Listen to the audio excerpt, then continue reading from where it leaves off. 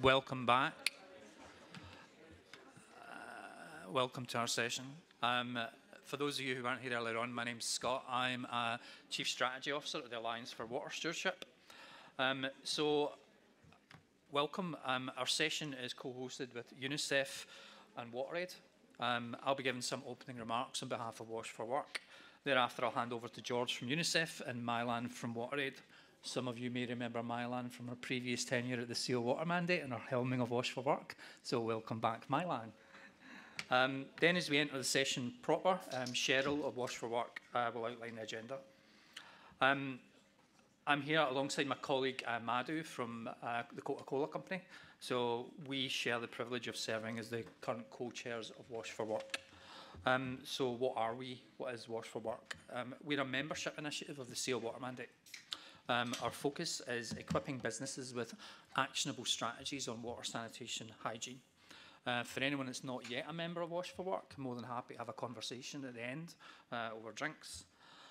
So the context for today, the global wash crisis remains severe. I'm not going to repeat the statistics that you've probably heard already. Taking action is essential if we're going to meet SDG 6. Governments are, of course, the ultimate duty bearers in relation to provision of wash services, but businesses can also support. Businesses have a role to play. So at Wash for Work, we know that companies who have been taking action on wash have built more resilient operations and workforces, more resilient supply chains, better supply chain relationships, and better community relationships. We also know that many companies grapple with how to get started on this topic. So it's not a natural topic for businesses to engage in a way that the management of water is, in the sense that companies manage water internally, etc., etc., etc. This session will, I hope, help you with that. We'll look to answer the following questions. So what are the drivers to act on water, sanitation and hygiene? What key steps should you face when embarking on WASH? What tools and guidance are available to you? And also, by definition, what is still needed? So what other resources could Wash for Work help to provide? And what does collective action on WASH involve? We talked a lot about collective action across the weekend at Stockholm. It's sort of like there is a big WASH dimension, arguably bigger in collective action. And the final part of that is what opportunities are there to engage now? So where can you plug into things that already exist? So our basic objectives is to guide you through what good WASH involves, provide some context for why and how to act, to share some concrete examples of good practice, and our ultimate goal is to gain some new expressions of interest from you. So thanks very much for your attendance and your participation. We hope that you find something useful from our session, and with that I will hand over to George.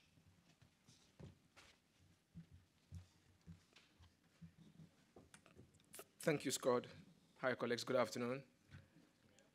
Oh, no, this is not a friendly crowd. Oh, no. Good afternoon. You've got to encourage me. You've got to encourage me. I'm glad to be here. My name is George Laya J. I'm the director of the program group at UNICEF. And amongst the many programs that we have, I'm not saying because my WASH colleagues are here, but WASH is close to me. It's closest to me. Let me ask, how many of you have toured a slum before? A very bad slum like Kibera or like the ones in Mumbai? Or how many of you? How many of you have toured a slum by night? Okay. Okay. If I may, one more question, if I may. Okay.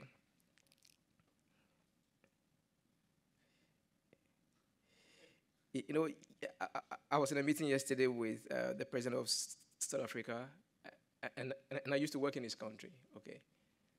So one day he came to us and he said, how can we reduce the number of deaths due to a child dropping into a dash, dash, dash? Who knows that? A child is a child, isn't it? A child feels the urge to do something, isn't it? And the child goes to a place called a toilet, isn't it? And the child falls in there and dies there. So he came to us and said, oh, I mean, it's embarrassing. We are supposed to be an upper middle income country, but it happens often in Limpopo province. So I'm glad to be here, and especially if it's linked to climate change. I'll talk about the main project in Indonesia, but first a few thoughts. The more I travel around, the more I see that intervening through WASH gives us a solid answer.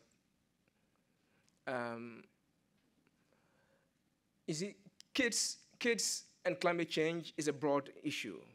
It's a broad issue. There are health dimensions, there are education dimensions, you're looking for a tangible dimension, and that is WASH. And again, I'm not saying it because Aiden and Anna are here, but we are seeing the impact of climate change on communities in a way that we've not seen before, on low-lying slum areas. A lot of slum areas are low-lying because they cannot afford the land in the real parts of the city, so they stay there. And we are seeing the impact of climate change on coastal communities. I come from a coastal village, and all of a sudden the government has to look for money to erect a sea defense wall. Okay. What that does to our water systems, our sanitation systems, is immense. And we know that as we act, there's a city in New York, in the States, I'm not going to mention, but when it became very hot a few weeks ago, the mayor decided to float a swimming pool so people could just go and lie in it. I said, oh my goodness. But for many parts of the developing world, it's a matter of life and death. It means girls have to walk longer to find water.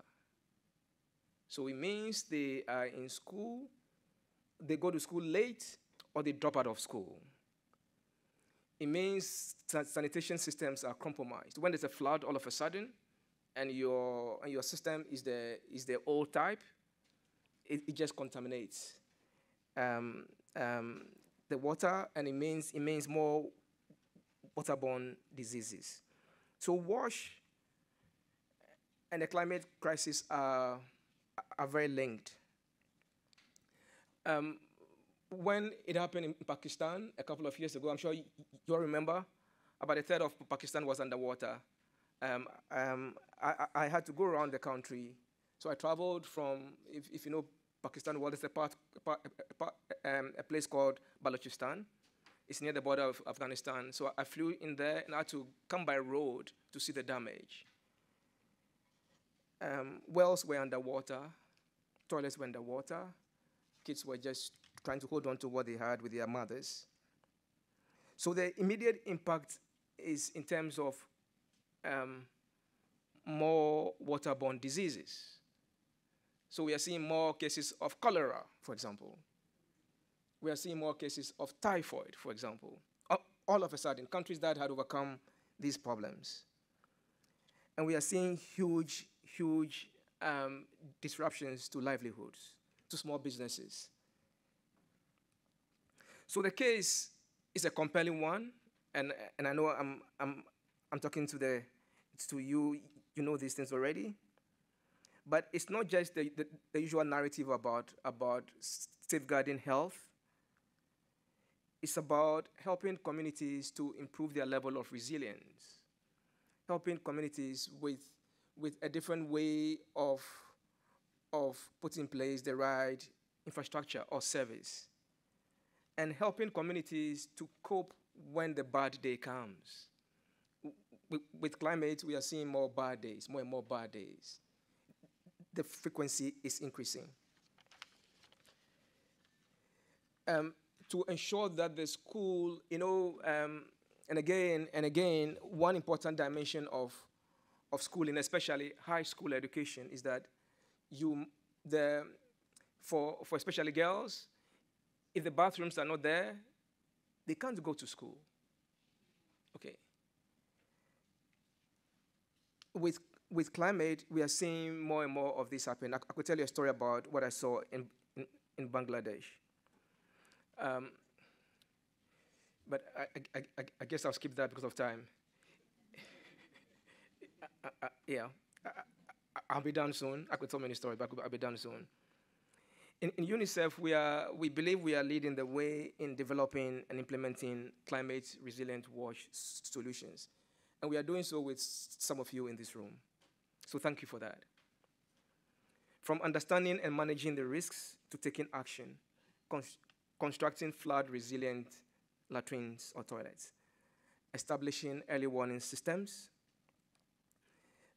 creating solar-powered water schemes, and reducing emissions by safely managed sanitation. If there's one thing that I truly appreciate from my WASH colleagues, is that we've been a lead player in making the case about between emissions and safely managed sanitation. Our target is to help communities become more resilient.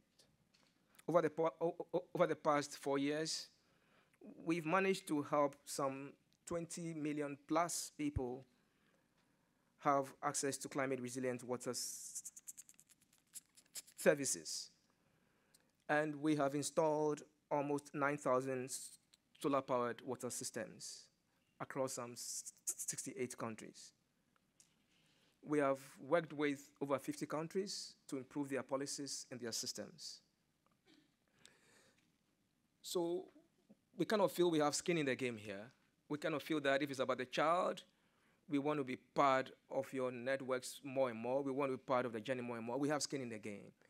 For some communities, they are having their services wiped out without our interventions. So today we're excited to introduce a new initiative. We call it the Collective Action for Golden Indonesia 2045. Together with CEO Water Mandate, UNICEF is inviting companies and business leaders in Indonesia to champion addressing water challenges in the Java Basin. This effort will bring us together to implement innovative wash solutions to over 3 million people, tailored to the challenges posed by climate in Indonesia. I'm sure many of you are familiar with the Java Basin and why it is of utmost importance that we come together to invest there. The collective action underscores massive value of partnerships, shared value partnerships. When we come together, we're able to innovate, we're able to push the boundary, we're able to test new solutions, and we're able to help solve problems. By pooling our resources, expertise, and influence, we can create a multiplier effect that exceeds individual efforts. UNICEF is uniquely positioned to help facilitate these collaborations. We've worked quite a bit with governments, and we believe that we are able to facilitate difficult conversations, hard negotiations between governments and other partners, between governments and businesses, and so on. We have the knowledge, the local knowledge. Incidentally, when I was working here, my two colleagues who came with me, they've both in their career served in Indonesia. I don't know how that happened. But we've all had to serve in many parts of the world. And we have established relationships and friendships. Lastly, we have the operational capacity to drive change. That's my job, to ensure that change happens, results happen, impact happens, value for money happens, solutions work. The potential to scale up and replicate more actions is immense. We envision a future where climate resilience wash initiatives are not the exception.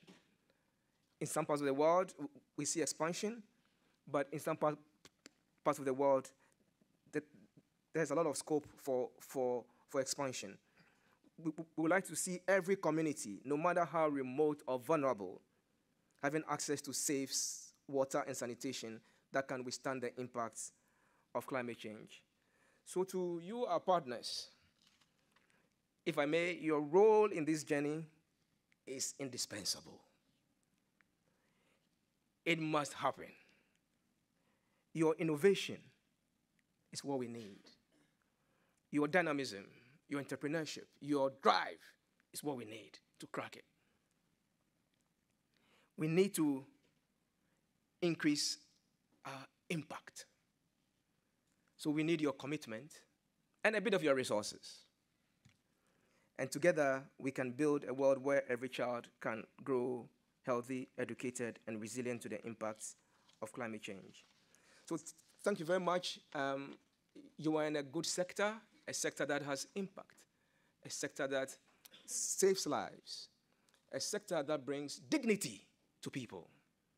If you have a safe toilet, you have dignity. If you drink clean water, you feel good, you feel empowered. So I thank you for your partnership, and I look forward to working some more with many of you. Thank you very much.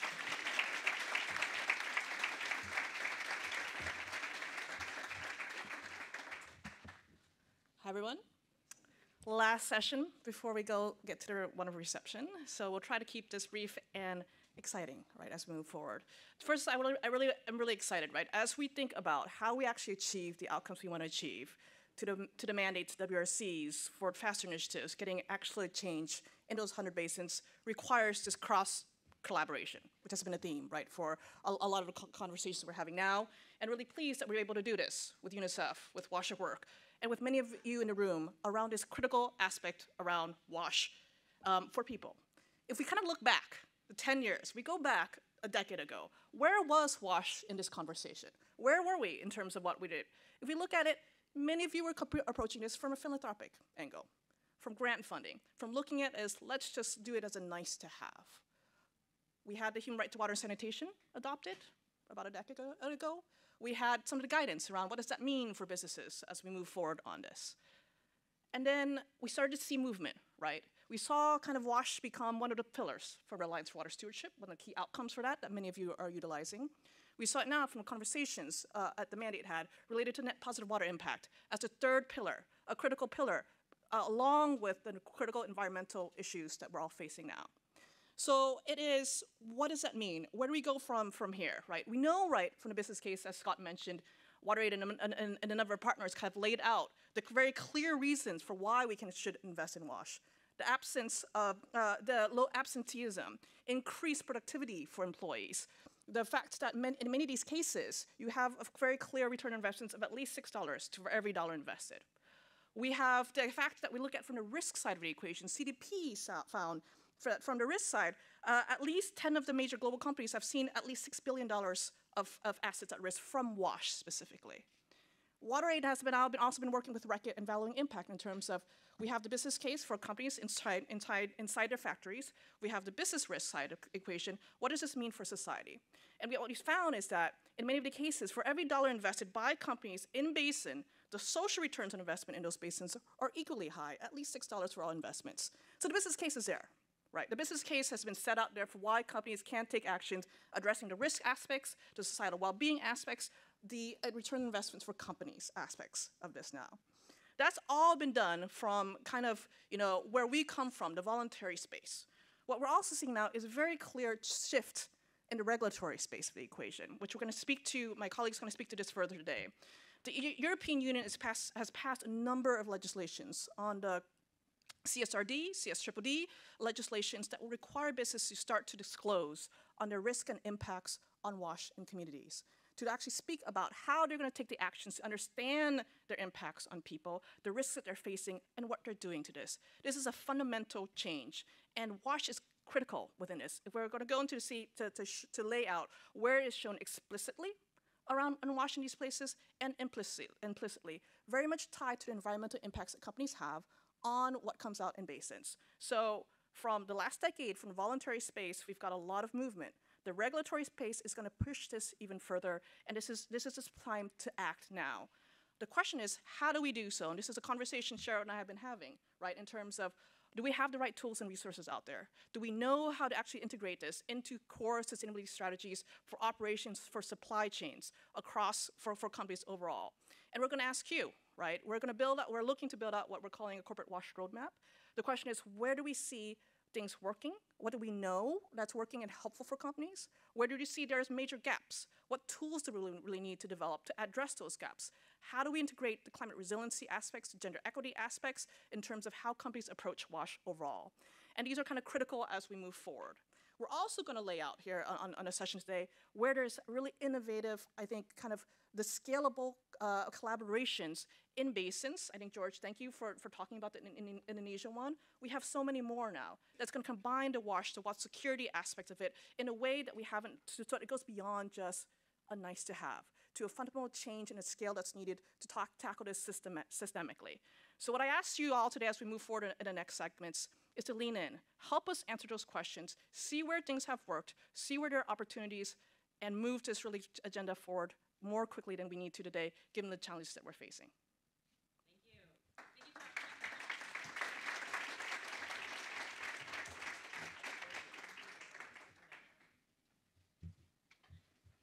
Thank you. With those compelling remarks about the business case for WASH in 2024, which is changing. We heard from UNICEF about the impacts of climate on WASH, and we see the reports from UNICEF and the Joint Monitoring Program on WASH that the numbers are getting worse in many cases because of climate change, and so even more imperative to act. And from WaterAid, the financial case is getting stronger, the social case is getting stronger, and we now have a regulatory case as well, which we'll hear more about in the session today. For those of you that are not familiar with WASH for Work, our co-chair, Scott McCready, who spoke, I'd like to just point out our other co-chair, Madhu Rajesh from Coca-Cola, bringing together, which WASH for Work is a network bringing together companies who have been showing leadership on WASH, companies that have signed the WASH Pledge or a similar public commitment to action on WASH, together with our global WASH stakeholder community, the experts on how we advance leading practice on WASH. So if you haven't been familiar with the WASH for Work network, as Scott said, we hope you come and join us. To move into the next portion of our program, we're going to hear from colleagues that are setting the scene for what good WASH looks like in 2024 and beyond. We want this to be interactive. George challenged us and Mylan challenged us at the end of the day to bring energy, so we're going to get you talking to each other in just a moment. But to kick that off, we're often asked really about what do we need to do as companies? What is the expectation on us regarding WASH in 2024? And we have distilled this down into a couple of things if you have to take it at a high level. Number one, has your company done a WASH risk assessment in the last 3 years? And if you haven't done a WASH risk assessment in the past 3 years, it probably hasn't included climate risk, which we've just heard the importance of. So revisit your WASH risk assessment in the context of climate risk having impact on WASH services for your workers, supply chains, and in communities where you operate. Then once you've done that risk assessment, have you set priorities for action for your company?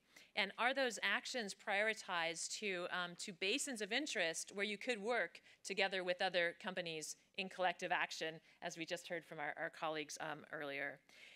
And finally, are you measuring and reporting on the impact that you're having with these investments that you're making in WASH? And we now have a new framework for standardizing and reporting on the multiple benefits of WASH, as you've heard earlier today from Greg Brill in our net positive water impact discussion, and you'll hear more about today. So at a high level, what is expected of companies on WASH in 2024? If you can answer those 5 questions, you're doing really well. If you'd like support on those 5 questions, that's what the WASH for Work initiative, hosted by the CEO Water Mandate, is here to support on. I'd like to now invite up our next group of colleagues to take us through the program.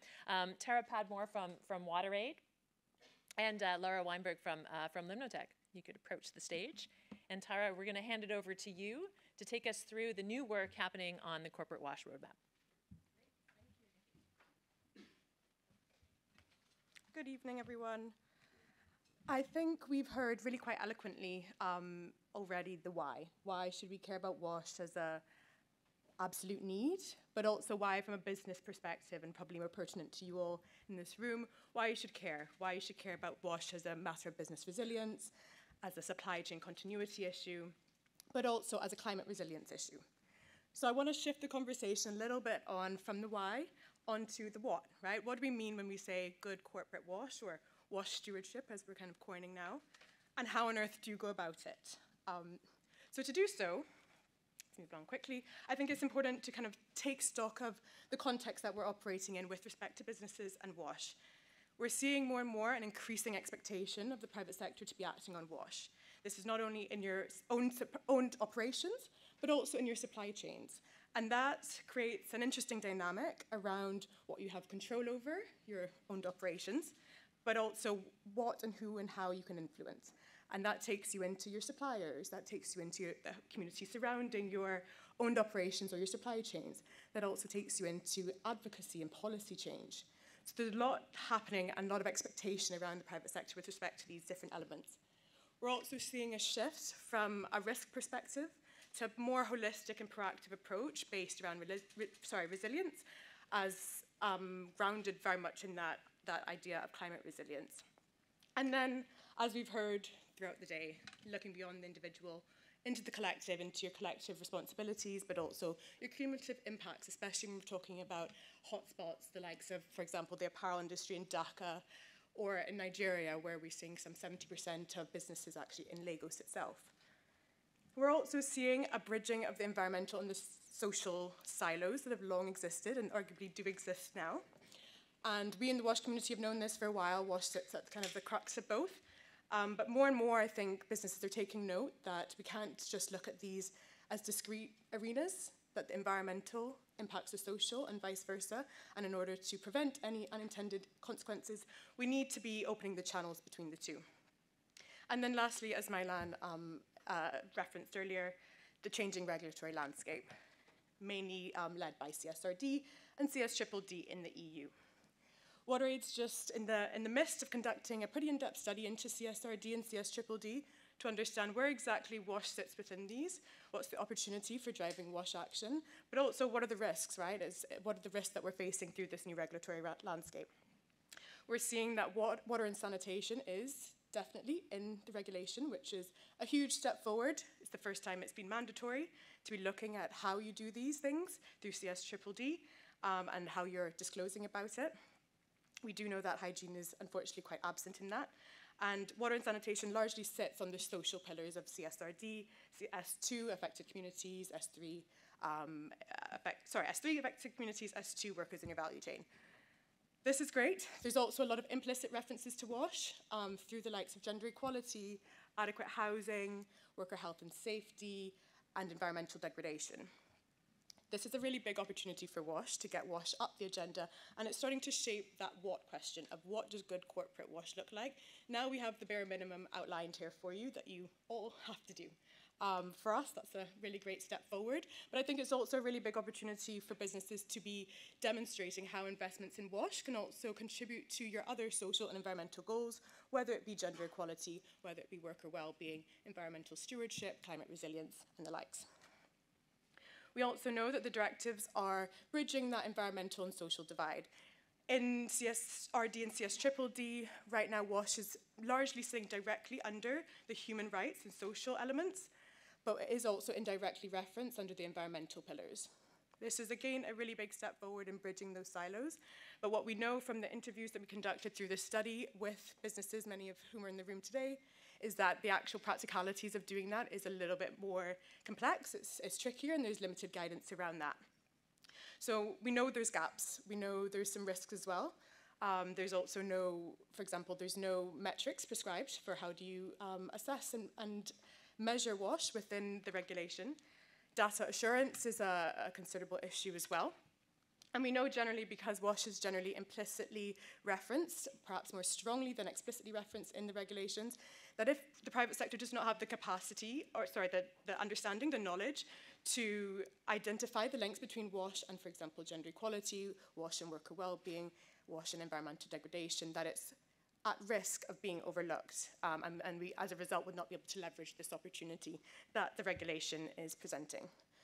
So we're getting a little bit of the what and a little bit of the how through the CSDDD of good corporate WASH stewardship. But we often still get asked, the corporates more recently have been coming to WaterAid saying CSRD, CSDDD is on my doorstep. How do I conduct impact assessment in my value chain? I know WASH is material. Can you help us? And so there is a need.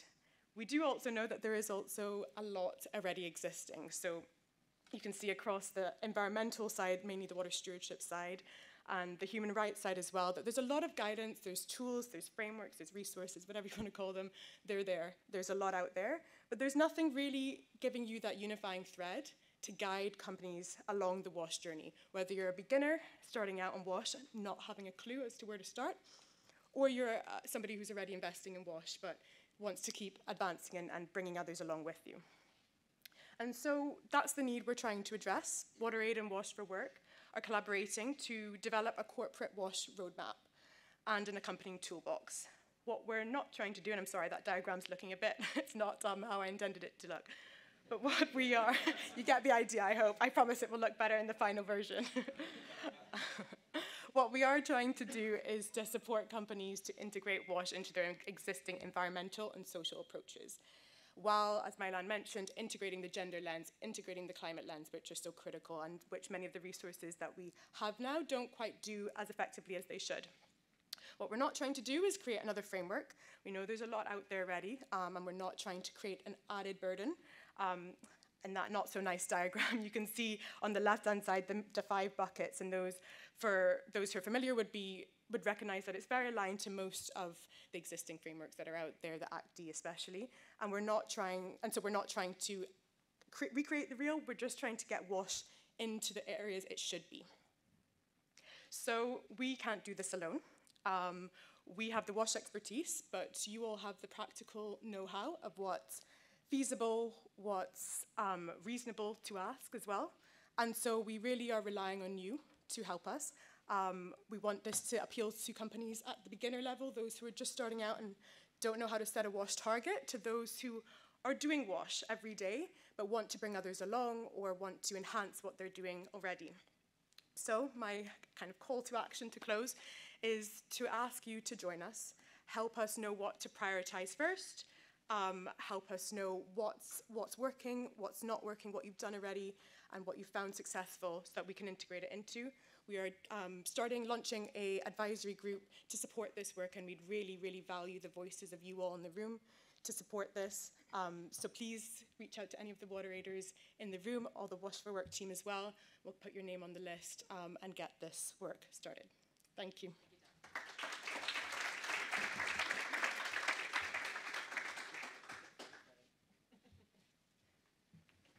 All right. So some really great comments from George about inspiring us moving towards impact. When it comes to WASH, Mylan focusing on where we've transpired over the last 10 years, where WASH is now linked more strongly with these other water stewardship themes of volume, of quality, of the socioeconomic impacts. And as Tara just said, it's a complex world, and we need to be able to understand the benefits that these WASH investments can provide. So I want to just do a very quick overview of a framework that Cheryl mentioned earlier. It's the WASH Benefits Accounting Framework that's been under development for several years. It was formally released in June back at the AWS Forum. And why was this done? First of all, to help make the business case for why are WASH projects important and valuable for an organization. Secondly, how can we address fragmentation of how you might account for benefits of the large menu of different types of WASH projects that are out there? And then thirdly, how can we move beyond simply counting the beneficiaries of a single project, but looking at deeper layers of outcomes and impacts? So again, this framework is out here. There's 2 components to it. There's a link there where you can get to both reports. The summary report is really focused for water stewardship leads of an organization and even further up the leadership levels. And the second report is the methods, which is much more detailed, and I'm going to give you a quick peek at that. And that's really meant for practitioners and also project implementers. All right, so in water stewardship, this is the impact pathway that we often see for volumetric projects, other types of projects, and this framework uses the same approach to really characterize how would you quantify the benefits of a project. And the impact pathway always starts with, first of all, what is the need, and then what are the inputs to generate this action on the ground? What are those specific activities that are put in place? And then typically a key step is what are the measurable outputs that can be quantified through an accounting step. And this is where we might, for WASH situations, look at like a number of beneficiaries. What this work does is it takes us further down that pathway towards outcomes and impacts, and it provides a more detailed set of indicators and methods to quantify these benefits at a higher level. This is a very brief summary of some of the specific benefits that are applied in this methodology. And this ties in with some of the conversations we were just having. What are those additional socioeconomic impacts that a WASH project might provide? For example, it could be improving health and well-being. It could be improving educational opportunities, as George mentioned, with girls now having the opportunity to stay longer in school and extend their education. It could be environmental impacts focused on water quality, also focused on climate adaptation. That's something we've already heard about today and the importance of that. It could be institutional impacts as well, such as water governance improvement, increasing property value and land value, and also a very key theme we've heard about is financial investment, return on investment. So these are the benefits, and then what this project or this accounting framework allows us to do is look at the specific indicators and methods to quantify those. The methodology also includes a very logical process to follow.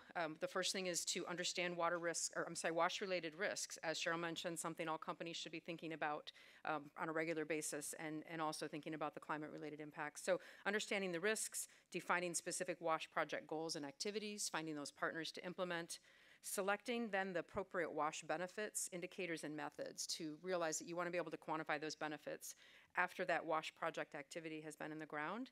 And then finally, what are the data and data collection that should be done to accurately calculate those benefits? So the detailed guidance provides a lot more information on this. It's not a long report, but there's a lot of good detailed information. It helps categorize these activities, again, shares the specific indicators and methods, and recommends some best practices for collecting that data so that's known up front before the project is implemented.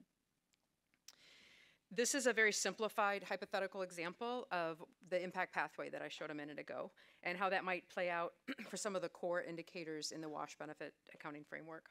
So first, we think of a shared water challenge that might be limited access to safe drinking water in a community. The inputs that would happen to improve that shared water challenge would be capital investment as well as engagement with community organizations. The on-the-ground activities would then be groundwater well construction and maintenance, as well as forming some training and education of water groups in the region.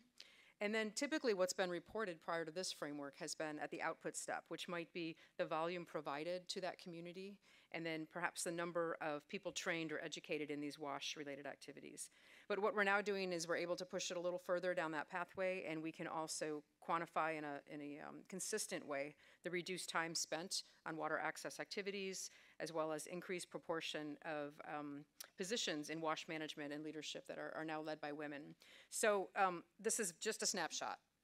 There's really a menu of different indicators, and it's going to be different for every project, different for every company, what you would want to select from that menu to best quantify the benefits that are really best suited for your program, for your region.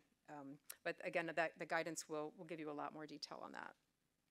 So my last slide, we're going to do some Q&A tables in a minute and some breakouts. I'll be at a table focused on the benefits accounting framework. I'd welcome you to come sit with me and learn a little bit more. Also, if you have applied, a call to action is to think about applying the framework to some of the WASH projects in your portfolio or some that you may have coming down the pike. Feel free to contact me or my colleague Nate Jacobson, who's lead author on the work, and I'm happy to connect you with him. And there is an upcoming webinar, I think the date is TBD. October? Okay, thanks, Cheryl. That we'll be sharing a little bit more on specific guidance for this accounting framework. So thank you.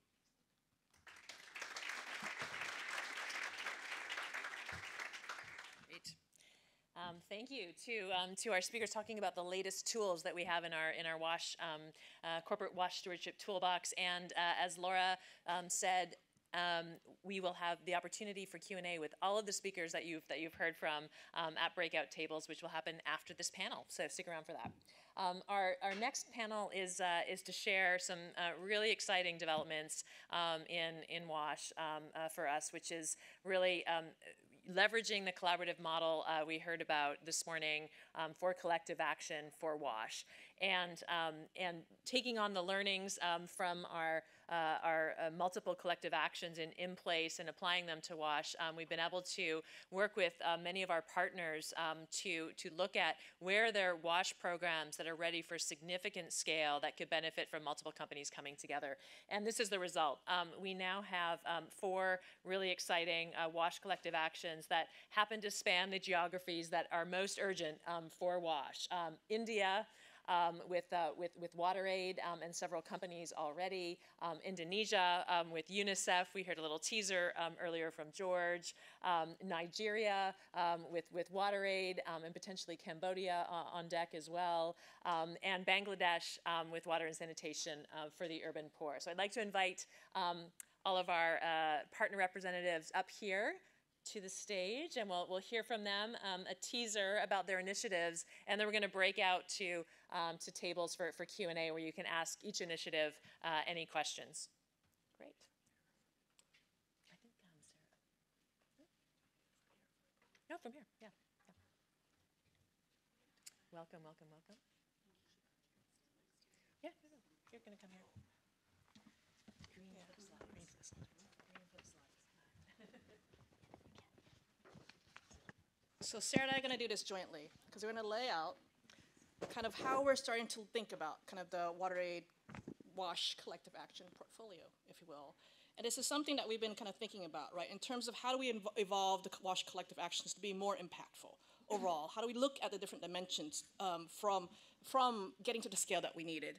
So we're going to lay out kind of three different elements. Each of them are starting to we'll highlight some critical differences and how it is that this has actually been a change in terms of how WaterAid's looking at bringing in more partners, looking at the different dimensions of how you start to tackle the issues, bringing in some of the aspects that was started a conversation with WWF, right, about bringing the community together, about just not talking about just bilateral relationships with one-on-one with WaterAid, with a company, but WWF with WaterAid, with groups of companies to tackle the multiple dimensions that will really need to be tackled in order to actually address the holistic issue at hand.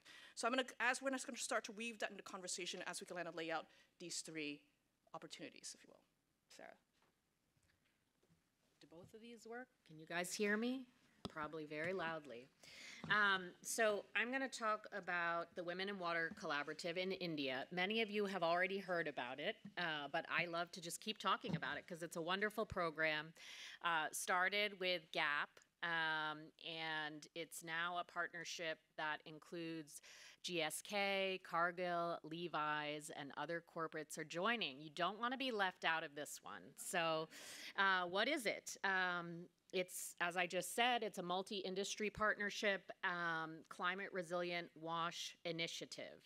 We're building on a 6-year partnership that GAP Inc. had with USAID that reached 2.4 million people in India. The initial goal for the 2-year launch phase is to reach 150,000 people with access to improved water and sanitation services in 2 river basins. That's the Godavari and the Krishna. The long-term ambition, though, is to reach 5 million people in 3 river basins. We can't reach 5 million people if we don't have more corporates join, because it takes money to reach the people. We're also expanding to the Ganga River Basin. These are the areas that we're working in. I've just mentioned the river basins, the states. And this has been going on for a year so far. It's a 7-year program. Some of the achievements are that in the first year, you're really building the foundation for any program. So you're doing assessments, we've trained women leadership groups. We're setting the stage for the next year where we will be installing water systems, sanitation systems, and getting access to the communities. So it's super exciting. And I'm going to talk to you just very, very briefly about what it means to do collective action. A year ago when we started this, companies weren't that into it, right? It took a while to get them on board. Everybody was talking about collective action, but not necessarily doing it. A year in, we see a lot more momentum. And so, as others have said before, for those who are new in their water journey or not so sure how it works, we can work with companies at all stages of their journey around collective action. What have we learned about companies joining collective action projects? We've learned that there has to be internal advocacy for collective action at the company. If the company isn't interested in collective action, they're not going to join it. So there has to be some push at the company level. Companies have to be flexible about geographic priorities, because if everybody is saying, I want you to work where my company is, collective action isn't going to happen, right? It can't just be me. It has to be us. There has to be clearly defined roles and responsibilities. Sounds obvious, we always talk about it, but it really has to be clear who's the project management office, what is the company's role, and who's implementing. And we had a launch phase because we had to make it more kind of bite-sized, more manageable initially. These are some of the lessons, and oops, I'm already going to the next slide. Wanted to share those because I think there's apprehension from certain companies about joining collective action projects. And we want to say, yes, there's been learning. We're happy to share with others how we did it, how we set it up. We're really excited about where we are to date. Over to you, Mylon. Thanks, Sarah. So the second area where Cheryl mentioned is that we're starting a new program, or building a new program in Lagos, if you will. It's building off of a very long history that WaterAid has had in Lagos. And if we're just looking at Lagos and the issues that we have at hand in the state, it's one of the largest megacities in the world. And if you just think about this, only 10% of the people in Lagos actually have access to municipal water supplies. 10% out of 22 million, right? The vast aspects in terms of the impacts and the use of surface water and groundwater it's mind-boggling. We just had a conversation with the Permanent Secretary and the Governor of Lagos in terms of the severe depletion in groundwater resources that's happening just because of the drilling of boreholes. Because, again, we've got 10% attached to the municipal water supply in this place. Huge amounts of water impacts, water quality impacts, and this happens to be the economic driver for Nigeria. So that is what we're looking at, right, in one of the most severely impacted water crisis places in the world. A confluence of water-related issues. So what does this really require, and what is WaterAid kind of looking at, right, when we're looking at Lagos and what we can do? We're taking kind of a three-pronged approach there that brings in a number of different elements of addressing the equation. I'm going to go into a bit more on the Lagos Aqua Initiative, what we're going to talk about today more specifically, which looks at building capacity for wash services and the dimensions that's holding. But in Lagos as well, we're looking at this from an investment side of the equation. How do we bring in investors, connecting to the conversation that we just had in the last session, that brings in private capital and public capital in actually identifying the scalable, identifiable commercial investment projects, commercial-ready projects, right, to do that? How do we do that, right? How do we bring in the additional capital needed? And then tying it all together at the end of the day is a lot of governance issues, the policy issues that have to be in place to enable corporates, right, to take the actions that needed in place, to enable capital to flow into the country. So we've got the wash projects on the ground, we've got the private capital aspects of it, the water security aspects of it, and the policy aspects of it that all have to come together in this place. So if we're looking at the Lagos Aqua Initiative, again, WaterAid has taken a number of dimensions. We're going to look at this from the water resilience, climate resilience, and climate resilient wash end of the equation, the gender element of the equation. We're going to start to build like some core infrastructure elements of it. I won't go into it. You can see this here. But the two aspects of it, of what we're focusing on, is the more systemic aspect of it, of the strengthening the governance aspect for the wash capacity element of it, and to identify where it is that we're actually seeing the right wash models that can be scaled. So it's not just building the boreholes, it's not just doing this, but it's more the systemic approach to equation in partnership with governments and those entities in sector. So we're really quite excited about this, and thank you to Diageo for spearheading this with us. We're really looking for others to come join us in this journey as we move this conversation forward to actually address this critical issue.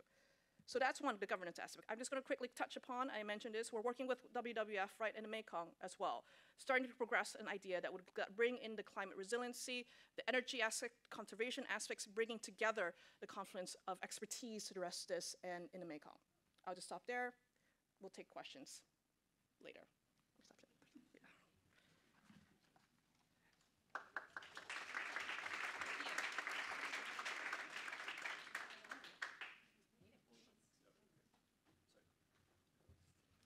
Thank you so much. Thanks, WaterAid, for a great presentation. And I am going to talk about another country in East Asian Pacific, Indonesia. So I had the pleasure to work there, as George mentioned earlier, for almost 5 years as the UNICEF WASH chief, and Anne also is here, who you'll meet at the round table, who also worked there. So we're going to talk a little bit about how we work there and the opportunities. Incredible opportunities in Indonesia, 279 million people, Over 150 million of those live on the island of Java. There's another over 16,000 islands around Indonesia, archipelago, but of course we all know the famous tourist hotspots and the culture, amazing culture and food of Indonesia, but this also of course depends on water resources, and we can see that the water resources per capita of Indonesia is under threat. Java, the island itself, there are studies which show extreme water scarcity coming by 2040. The opportunities are huge in Indonesia. We have an ambitious government. We have a government that wants to move the needle. We have them investing in the sector. We have a stable economy that's growing. We have a vibrant population. We have 80 million young people in Indonesia. And we have now the Special Envoy for Water joining us in the UN, coming from Indonesia. So these are all great things. They're really showing their leadership also with a number of different initiatives and conferences that they've been leading on. But of course the challenges remain around poor access to safely managed services and the extreme climate risk, which we've seen increase in the number of disasters that have been happening and increasing actually over the last 50 years. So Java is one of the 100 basins, and we are also, as I mentioned, seeing the types of threats and risks that Java is facing. And it's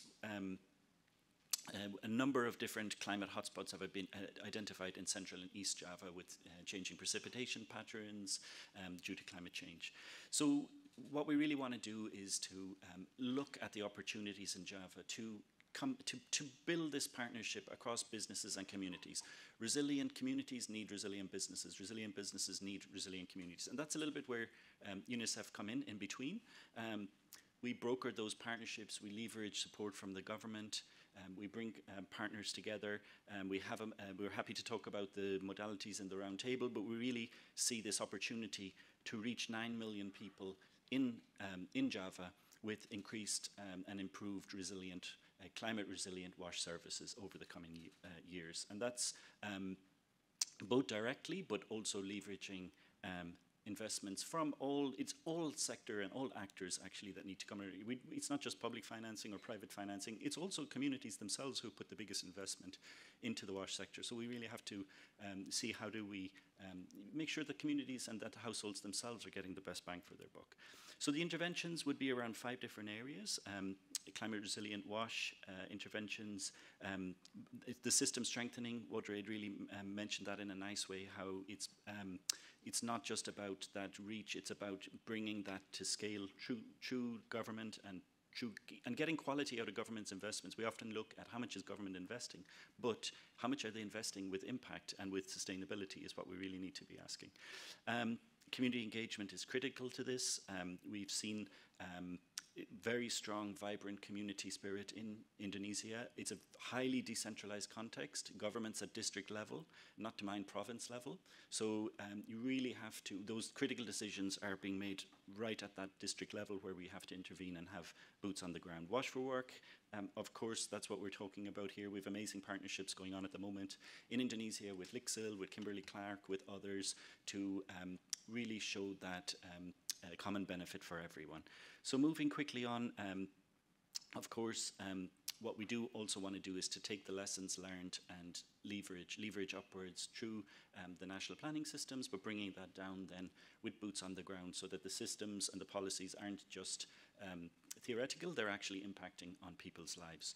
So I hope that we can talk a little bit more together at the round table on this, and we'll be happy to answer questions on this and show how that actually together we can really create a vibrant partnership. As George mentioned earlier, this isn't an option. The climate change scenarios we're in, which is accelerating, is going to force our hands. So let's be a little bit ahead of the curve on that. Let's be proactively addressing the needs now rather than reactively addressing them when we're running out of water. Thank you.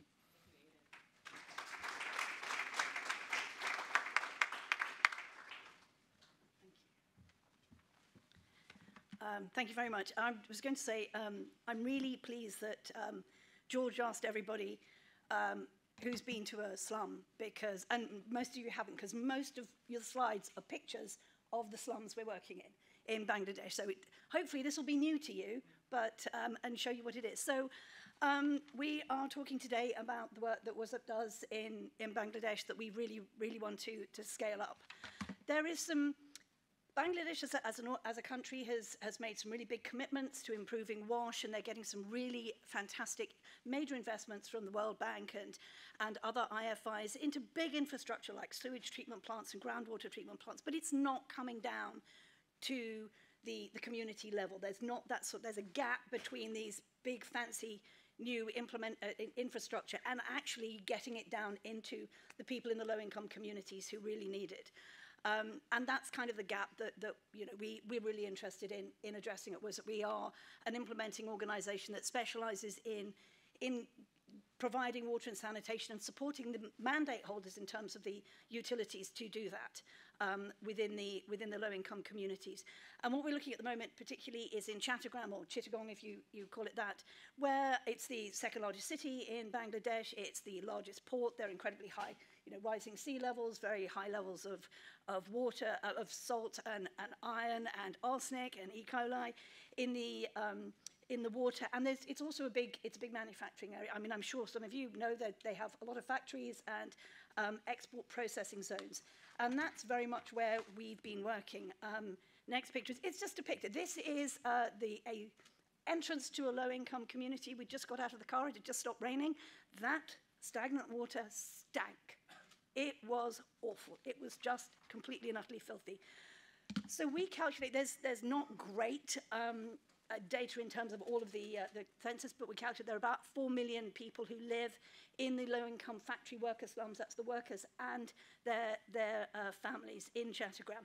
This is a very standard area of Chattogram that has a low-income slum in it. Those are families live in a single room. As you might imagine, everything is shared. There are no household wash facilities.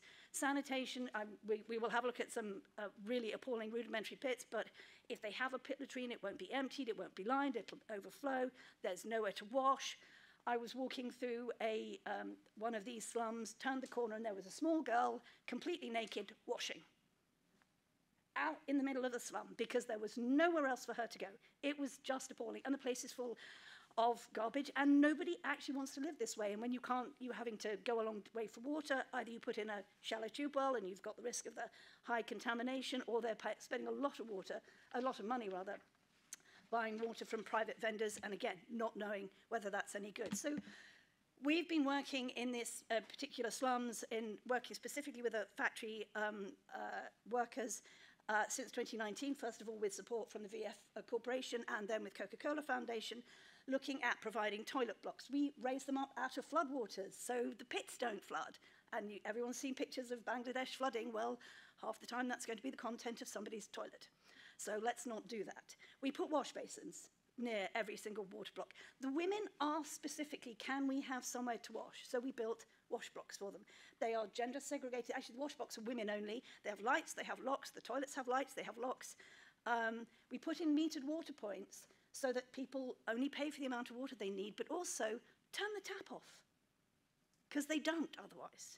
And because we work with the utilities and we work with the mandate holders, we've actually put a low-income specialist unit into the utility in Chattogram to help them understand better how to address the needs of the community. And what you can see down the second picture at the bottom, that's an unimproved toilet. Now, if we're talking about dignity and we're talking about safety, those are the kind of things we really want to address. So I'm going to run out of time, but I'll keep on going. These are the numbers that we've delivered just through this. You can see them. We feel that they're really impressive, and we can do so much more in this as well. You can see the picture, the bottom picture, that this toilet has been raised up.